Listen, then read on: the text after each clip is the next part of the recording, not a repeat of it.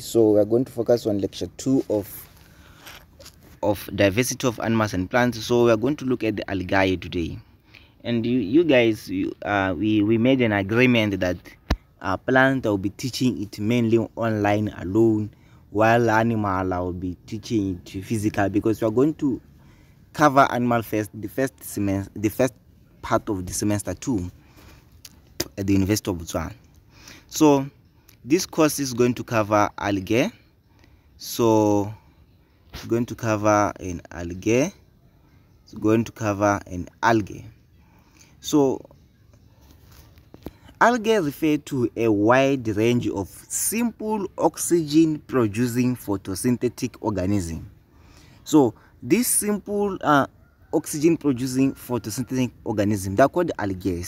So some algae are in a prokaryotic form. When you say something is in a prokaryotic form, pro means before, karyotic means nucleus. So some algae they have the nucleus, some algae don't have the nucleus. Actually, it is believed that Mr. Algae is the Mr. which serve the world.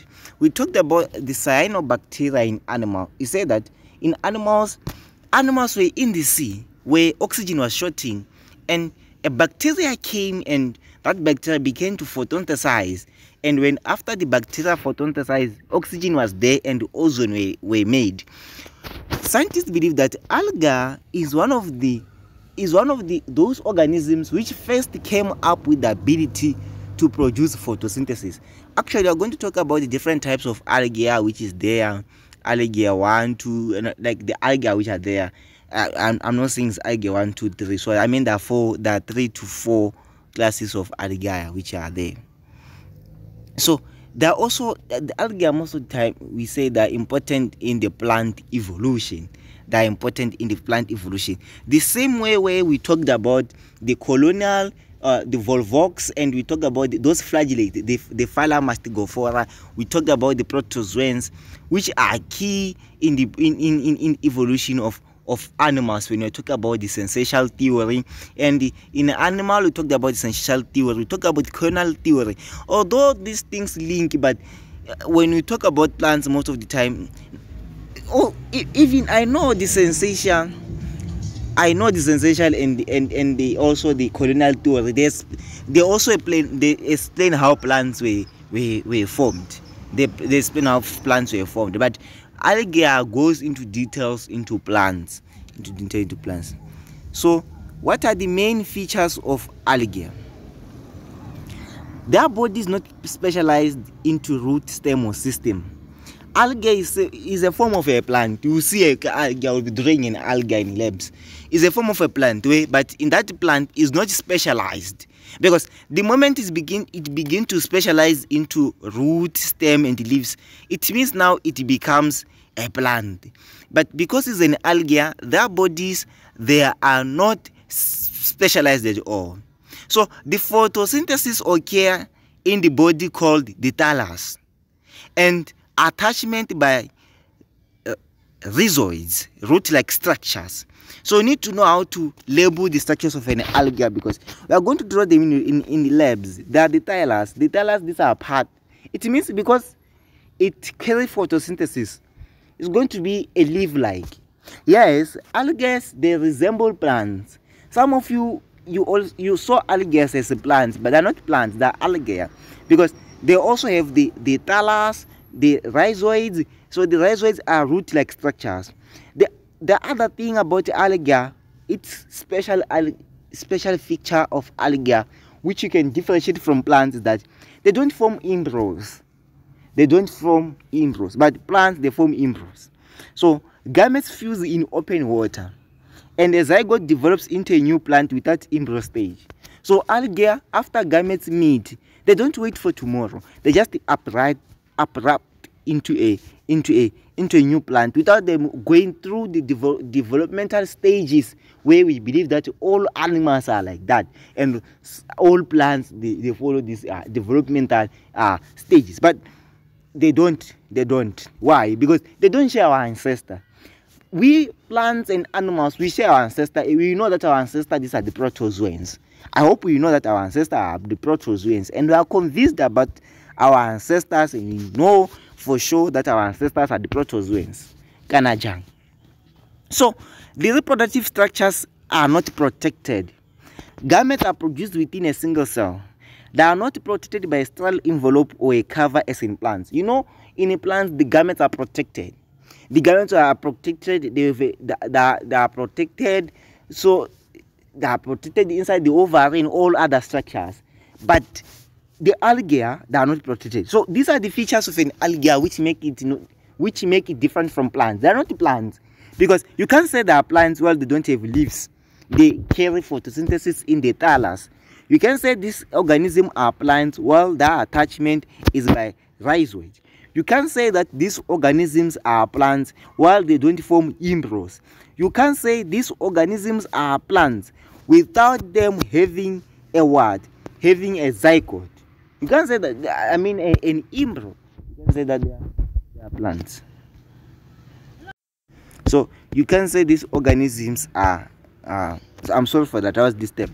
So you can say these organisms are plants. So they don't even have, the gametes are just in a single cell. They are not even protected. Like, everything is just there.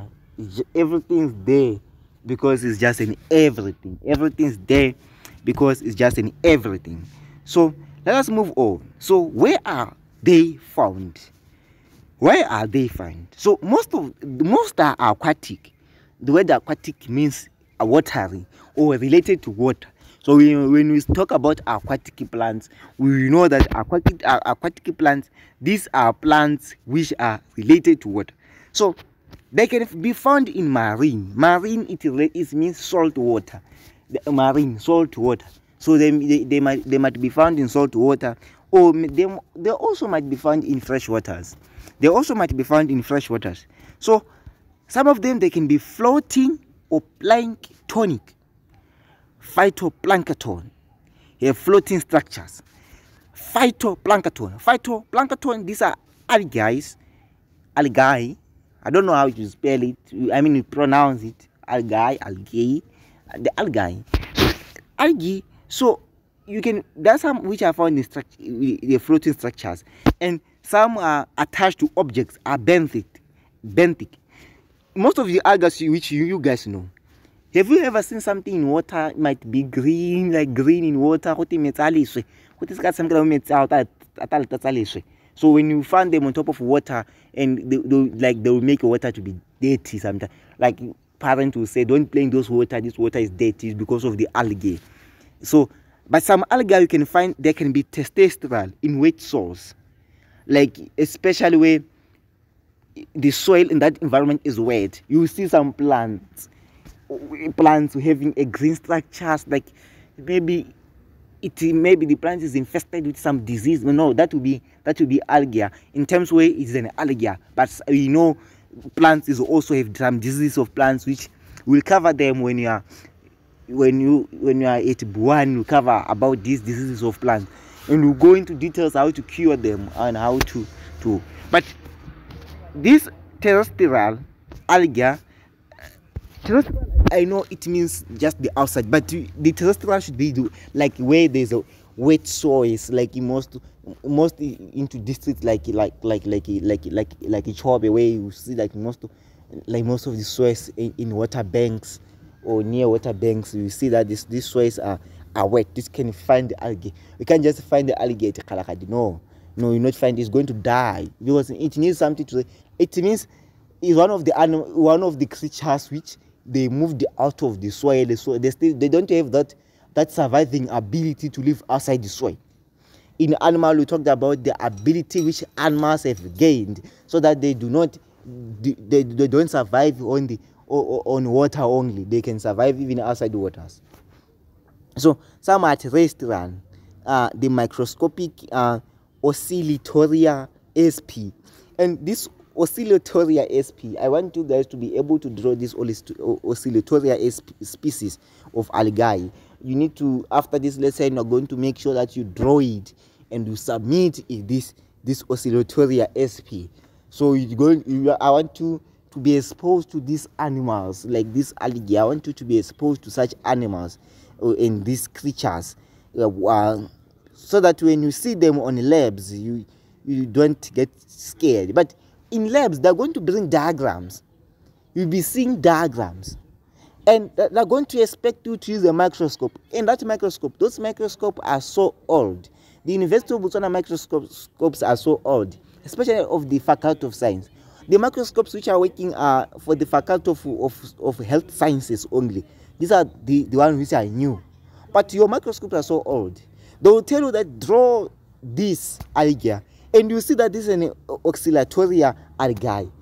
Because you'll be having a picture in your mind. You don't have time to stress. You just copy what you have in your mind. And there's no one who can tell you that what you have drawn is not true, because it's what you have seen. What they have seen is not what you can see. You might see the same shape, the same everything, like the same creature, but you may see it bluish, I can see it greenish. We have different conditions. So this is the oscillatoria SP. So but I want you to draw it into details, like more into details. This oscillatoria species, you see it. So the morphological diversity, Algae occurs in different forms. Morphological diversity, there are difference in development and in structure.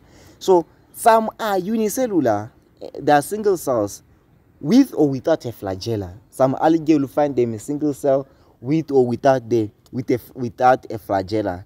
Some are filamentous, cells forming chains. They are filamentous, that are in form of chains, that are in forms of filaments, Some are colonial, several cells attached together, like the conobium, fix the number of cells in a colony. So in this chapter, when we talk about the colonial, I hope you know what we are talking about, because colonial means cells which are together. Like in animal, we talk about the volvox. So we say there is a colonial flagellate. It's a colonial.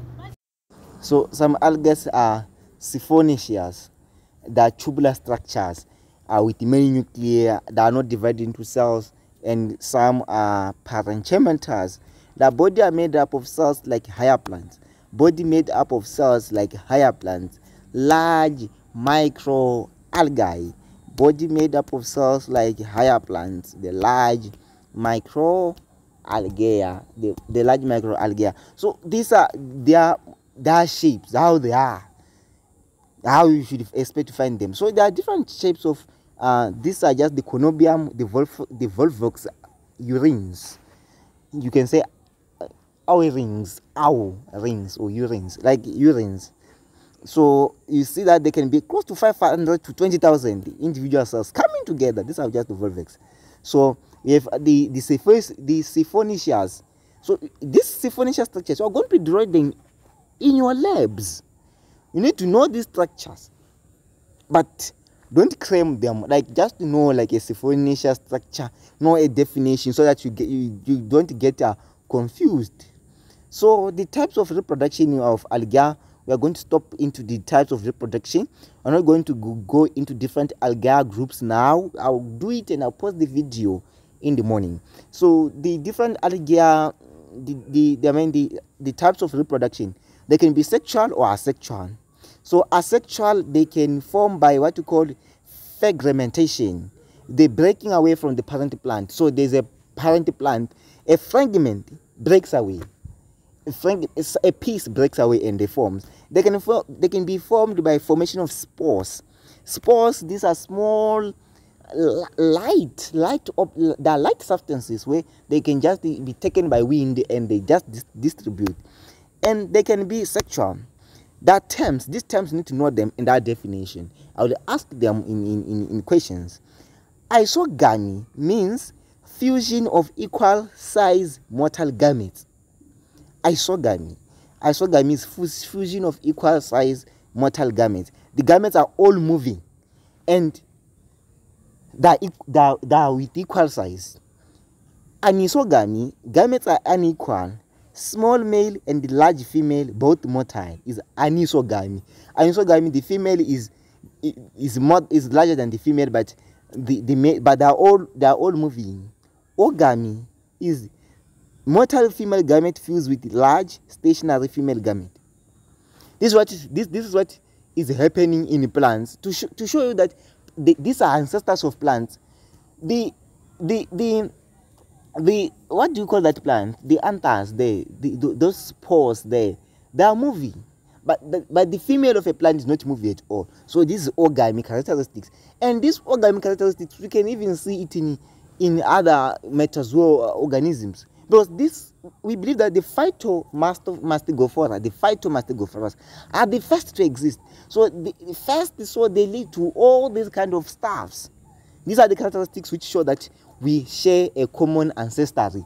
We are from a same mother, which is that first protozoa which became a volvox and became us.